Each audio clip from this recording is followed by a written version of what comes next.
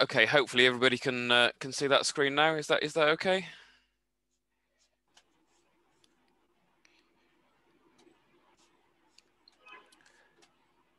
Okay, I'm assuming that you can see that screen okay and that you can hear me. So thanks very much for the introduction. So my name is Adam Kyte. I'm a lecturer in mechanical and marine engineering design. Just a tiny bit of background about me. I came to Plymouth University about 10 years ago, straight from industry. So I previously worked as an engineering consultant and also for various different companies, such as the Royal National Lifeboat Institution, OK, a UK life-saving institution that operate lifeboats. So I was responsible for designing equipment like you see on the top right there. My main research interests now are in medical engineering, so I'm interested in simulating fluid flow through arteries in reconstructive surgery applications and understanding how the artery walls behave, the structure of the artery walls behave as blood pressure changes and flow pulses go through those arteries. So I'm here to talk about mechanical and marine engineering. So we have two main BEng, MEng programs, so either a 3-year BEng or a 4-year MEng program. So that's mechanical engineering and marine technology. And we also have the option within both of those programs to do a with composites pathway, which takes into account our expertise in composite materials in both of these particular fields. We also have 2 MSc programs within our subject group. That's Advanced Engineering Design and also Autonomous Systems. And we're looking to introduce at least another one fairly soon in medical engineering applications. So these are things that we're also very proud of. So that kind of leads me on to some of the specialist areas of expertise that we have within our subject group. So I've already mentioned several times composites.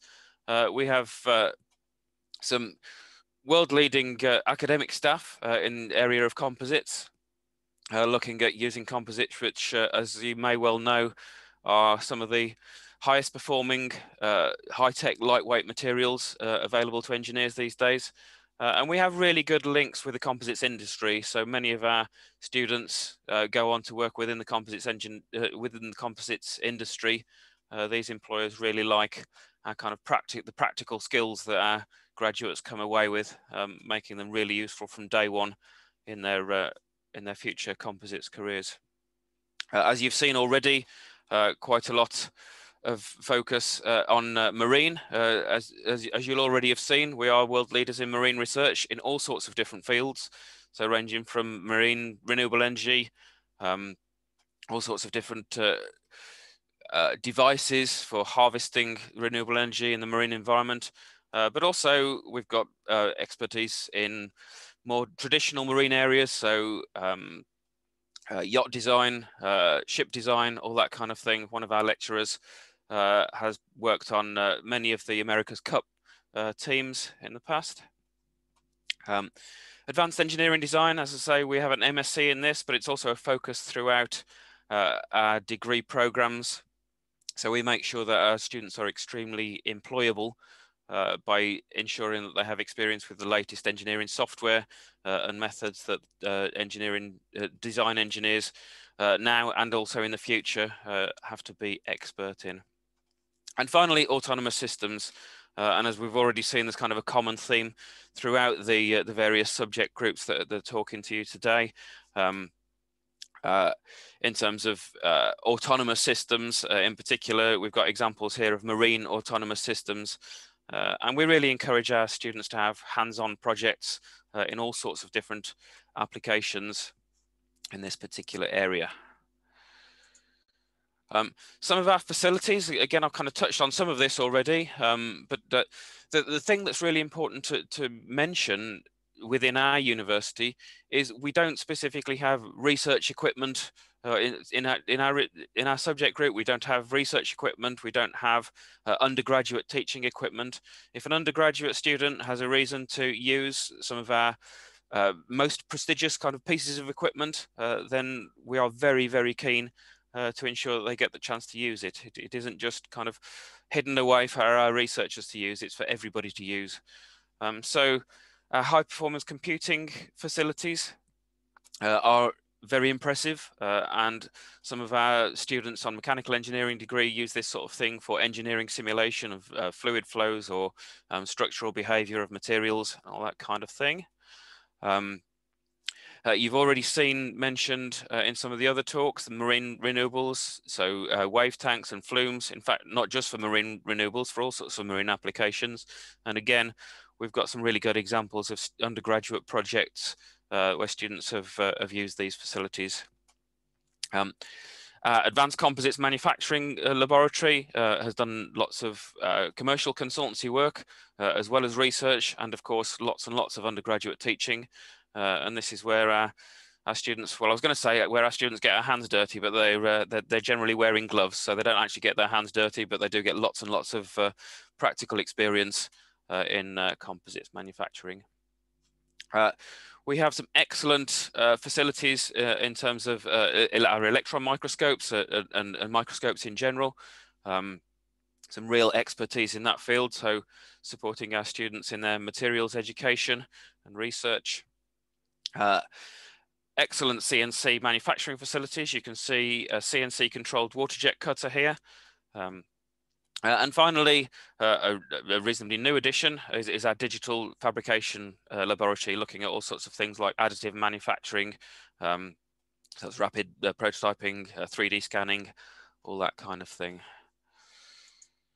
I should at this point actually mention that a lot of these slides weren't put together by myself. I prepared this presentation, or parts of it, a few years ago while I was on a field trip with a bunch of students, and I asked the students what it was that they thought that was special about our university, and they actually put a lot of these slides together for me. So here are some of the things that they said. They really like the fact that we've got a good balance within our timetable. So we've got a good mix of lecture sessions, tutorial and practical work, and independent study where the students go off and apply what they've learnt in their modules. We have a really supportive learning environment. Okay, so library that they can access all the time. Lots of open access computer labs that they can access either on campus or remotely. And as I said before, our students are actively encouraged to use our workshops and laboratories. Okay, we feel very strongly that that's the reason that this equipment is there. And above all, we ensure, and this is particularly important for our international students, that our staff are very friendly, very approachable. We have an open door policy. If a student has a problem with something, they can actually come and either physically knock on our door, or we can have, if it's remote access, we can have a Zoom session with that student and help them out with whatever it is that's concerning them, whether that's kind of an academic problem or otherwise. We are very much there to help and support them. We make sure we limit our class sizes to fairly moderate class sizes and even this is. And hopefully you'll see, not just from myself, but from all the people that are presenting today, that our lecturers are genuinely enthusiastic and motivated in their particular subject areas. One of the things, as again, some of the other presenters have mentioned, is we're very concerned, in fact, our primary concern is getting the student the absolute dream job when they graduate. And one of the ways that we do that is we put a lot of effort into helping them maximize the impact of their CV. So we have a CV and career support service. We try and ensure that they actually get accredited skills in the software that they're going to be using in industry. So from day one, they're competent sitting down in front of a computer and using that in anger on real engineering projects. And we give them lots of experience in special projects and competitions and the like. So those are all things to kind of add to their CV to help them compete against the hundreds of other graduates that are going to be quite likely applying for the same jobs as them. One of the things that really enhances a lot of our students' CVs is their placements, and we very strongly encourage our students to go out on placement wherever they can. These are just a few examples of the hundreds and hundreds of placements that our mechanical and marine students have done over the years. Some pretty big names. So several Formula One teams our students have been to, aerospace companies, oil and gas, marine, all sorts really, and the list just grows and grows. And whenever I get the chance, I always very strongly encourage our students, if possible at all, to go out onto placement. It really does change them, not just in terms of their engineering skills, although it does really enhance their engineering skills, but just in their personal development, their kind of management skills, their ability to working with a team, their ability to communicate at all different levels. All of those things are quite difficult to teach in an academic environment, but incredibly enhanced in a placement. And I always find a student that goes out on placement at the end of their second year comes back a pretty changed person by the time they go into their stage 4. The other thing that really shapes our students and makes them extremely employable is the range of dissertations. So this is the thing that they do in their third year of study, or their fourth year if they've been out on placement. And I just thought it'd be interesting to show you a few of the different kind of range of dissertations that some of our students get involved in. So Maria, excellent student. She was very interested in a biomedical application here. So looking at how artificial knee replacements are affected by different sports. And she looked at skiing, tennis, and golf, and developed a structural finite element analysis model of the way that knee behaves under all the loads that she calculated on those 3 different sports. And actually, surprisingly, she found out that on the knee joint itself, it's actually golf that is one of the most demanding applications. And when she can kind of understand those, the way that type of mechanism behaves and the loads on that mechanism, then that's the sort of information that can be used to help improve the performance of it and prolong the life of an artificial knee. Another completely different application. This was one of the dissertations that I supervised. So William Fuller developed a computational fluid dynamics model of a marine mammal. So it's computational fluid mechanics is actually a very challenging area of engineering that requires pretty huge computing resources. And it's all about simulating the way fluid flows over a particular object and how a structural object interacts with a fluid flow, such as an airflow or a water flow, so hydrodynamics or aerodynamics. And it's difficult enough to get that right for an object that just doesn't change its shape. But for an object such as an animal that's constantly reacting to its surroundings and changing its body shape, that becomes even more difficult.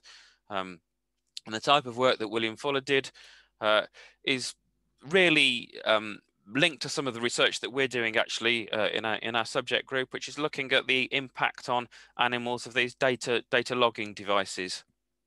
Which are often used to gather information either about animal behavior or possibly even climate change, etc.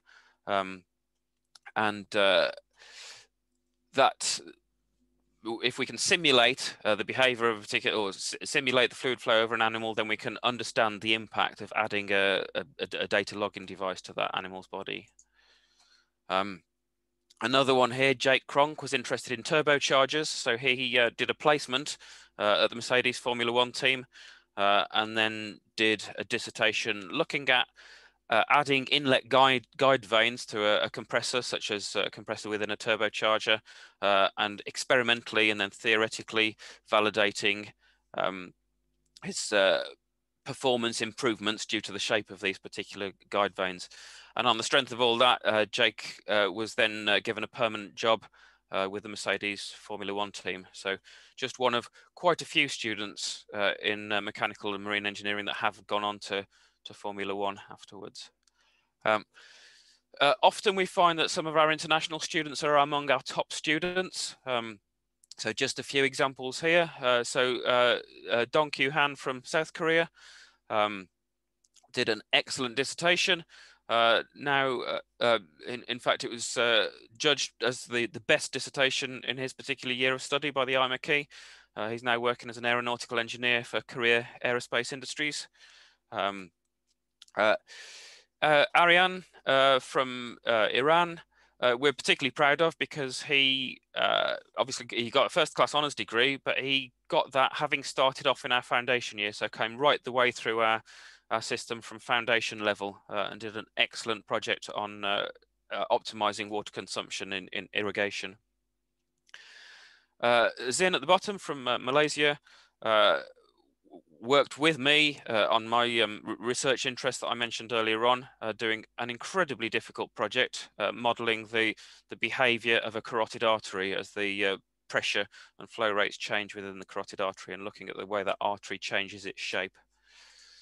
So that's dissertations. The other thing that we strongly encourage our students to do is get involved in group design projects. Okay, so some of these projects, just two examples of things that our students have been involved in over recent years. So on the left, we had a human-powered submarine that our students completely designed and built and raced themselves. Now, this seems like a utterly crazy idea, and it is absolutely terrifying. So this human inside the submarine is breathing using scuba gear, and we've been to competitions both in the UK and the US, and done it in particular in the UK one, did extremely well in that competition, coming third place on the first time we'd ever entered this competition. And on the right hand side, again, our students designed and built this world record breaking hand cycle.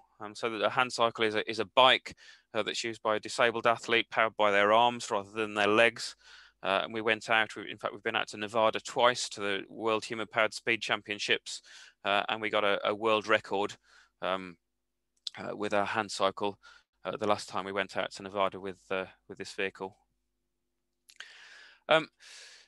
One thing I'd like to say is, obviously, those are just a couple of examples of projects that students get themselves involved within our university. And the reason we do that sort of thing is so that they get active experience in applying all the different subject areas that we teach in mechanical and marine engineering. Now, I don't have time to talk about all these, but just a few examples. So fluid mechanics, for example.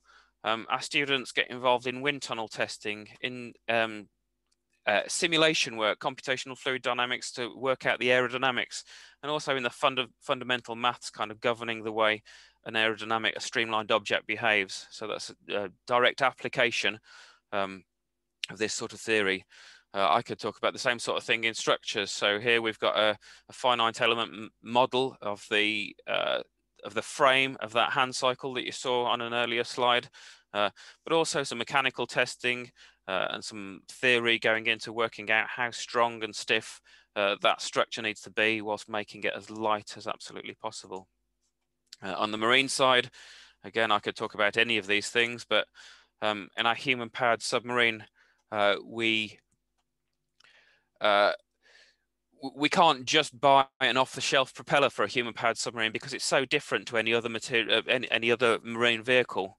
So our students had to design the propeller system for that from scratch, using all sorts of propeller theory, and then build this actually very complicated variable pitch counter-rotating submarine propeller.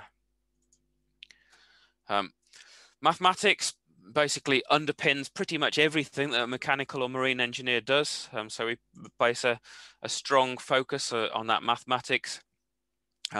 It feeds into all of those different subjects. And students often come into our degree programs rather scared of maths, and come out of it seeing the real power that mathematics has as a skill within an engineer's toolbox, and really understand what they can do with mathematical knowledge. And finally, my particular sort of subject specialization, or the thing that I'm most interested in, is engineering design, which is kind of putting all these building blocks together and using them in a practical sense. So For the submarine or the hand cycle here, we can see that a lot of it involves not just engineering knowledge, but real creativity and ability to communicate. And we think these are essential skills for our undergraduate engineers. And once they've come up with some creative ideas, we then help them develop the skills to take these forward into fully functioning designs. So this image on the right hand side is the inside of our human powered hand cycle. That was before a single piece of equipment was actually manufactured. That's an entirely computer generated image. So we fully understood exactly how it all fitted together and how much it was going to weigh and how much stress all the components were going to be under before we started manufacturing the thing. We also teach them how to manage engineering projects. So managing their time, managing their budgets, managing risks are all essential parts of being a competent engineer in today's world. Now, obviously, we're not just teaching them how to design human-powered submarines and hand cycles and the like. We feel that these are real essential skills for a mechanical or a marine engineer as they go forward. So the challenges that we face in our world today in things like the transport of the future or the energy generation of the future are the things that we are really equipping our graduates to go out and tackle from day one. So that's my presentation. Thank you very much for listening. If anybody's got any questions, I'd be really happy to try and answer them for you.